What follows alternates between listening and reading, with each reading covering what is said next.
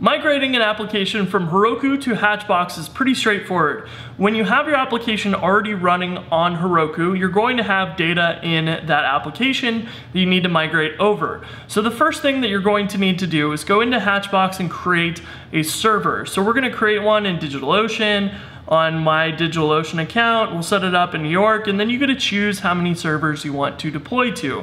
We're just going to have a single server here, but you can go in and tag it for the services that you would like it to run. So if you were using MySQL or Elasticsearch or MongoDB, you could tag those and this server will have those installed. We need PostgreSQL and Redis, and the rest of these defaults are perfect for us, but feel free to change those if you need.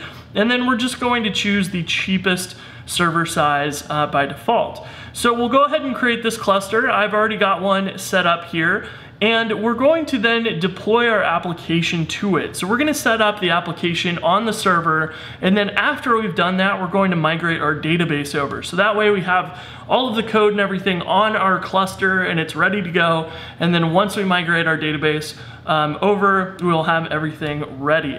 This will also create a database for us as we set this up, so we have a database to import into.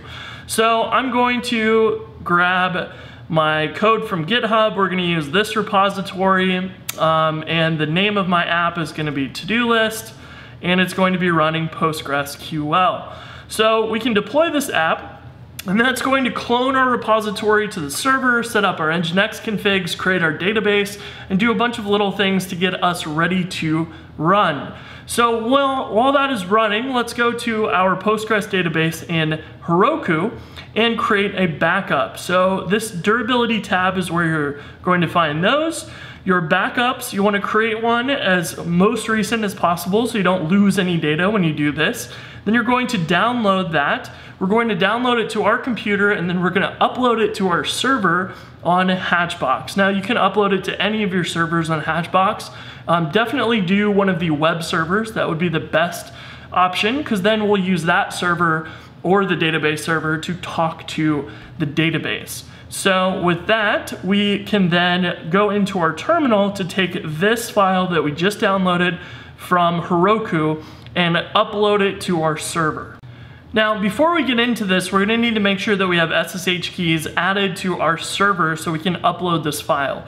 So if you go to your cluster, you can click on the server here and go to the SSH keys tab, and you'll be able to add an SSH key right here. I've already got mine added, but if you haven't already added one, will need to add one so that we can use the SCP command to upload to it. So grab your IP address for the server that you want to upload this file to. Either definitely do one of the web servers or the database server. In my case, that's all the same server. So then we can go to our command line and run scp and give it the file that we just downloaded, which is this one. And we're going to say deploy at the IP address, colon, and a tilde. And so that's going to upload this file to the root or the home directory of our deploy user on our server. If we run this, it'll ask us if this is a valid key, and then it will upload that file, and you'll see that uploaded. Then we can run ssh deploy at our IP address. So let me grab that again, paste that, and on our server here, we will see that we have that database backup saved right here. So now we have that file on our server, and we can import it into our Postgres database. So first things first, let's check our Postgres connection and make sure that everything is working. Now we've deployed our application to the server already, so it should have migrated the database and already have a database set up. So we can go into the database tab in our app on Hatchbox and find all the details and the credentials in order to log in to our database. Now this is going to be a little bit different depending if your app is on the same server or multiple servers, but the command that you're going to run is exactly the same, and it's printed out here at the bottom. We're going to type this out and show you how to connect this. So first thing is capital U is going to be the username. We need to do capital W to prompt for a password.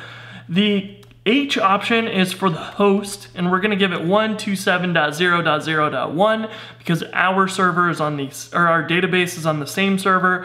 This would be the IP address of your database server if you needed that. You can also optionally pass in the port, but because we're using the default port, we don't need to do that. And then we need to pass in the database name as to-do list. And if we run this, we can paste in our password and then we should be connected. So these are the same things that you would have to set up if you're going to use a tool like Postico, SQL Pro, or some other GUI on your computer. You would just set those up to go through the SSH connection as a tunnel and then connect to your database. And so that's what all of these other configs up here mention. So then from here, we can run /DT. You'll be able to see all the database tables. And this owner is your user for that application.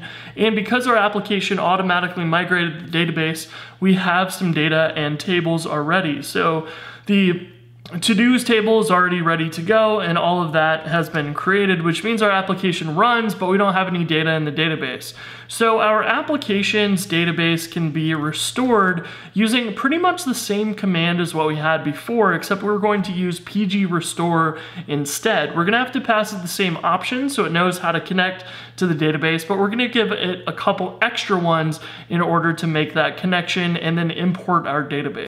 So the other options we want here are --clean, --no ACL, --no owner, and then last but not least, we want that file that was our Postgres dump.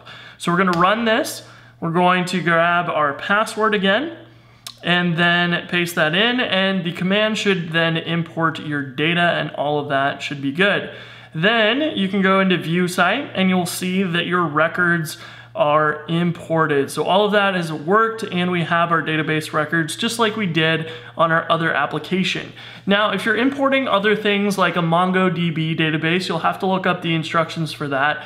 And if you're moving an Elasticsearch application over, you'll just simply go and import your Postgres or MySQL database, and then you will re-index on the Hatchbox cluster. So then Elasticsearch on Hatchbox will have its own index, which will be separate, and you don't have to import that from Heroku. Then for Redis is generally used for background jobs, maybe caching and storing some temporary data.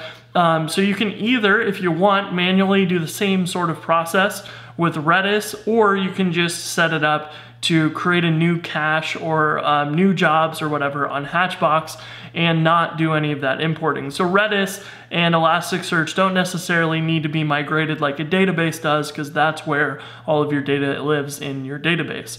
MySQL is a very similar process. If you're doing that, just take a look at the Heroku export and then look up the import command for MySQL, and you'll be able to do almost the exact same process for MySQL. So that's it. That's all you have to do to import your application and transfer it from Heroku to Hatchbox.